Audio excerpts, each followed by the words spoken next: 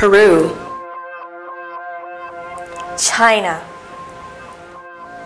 Russia, Africa, Ecuador, United States.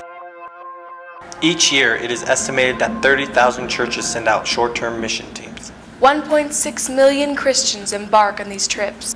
Of this number, 1 million are sent to poverty-stricken countries. Most Christian young people are aware of the Great Commission from Matthew.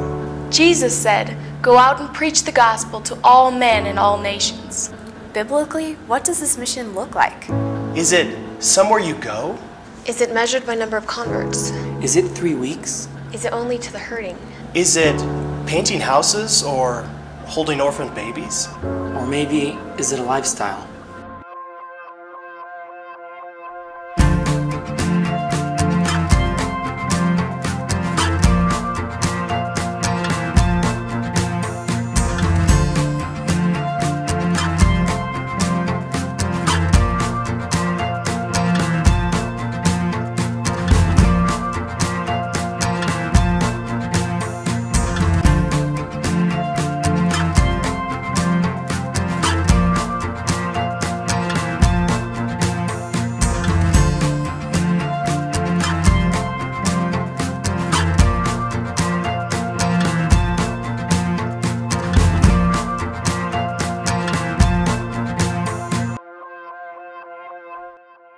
So, what if ministry looked the same in the hotel as in your backyard?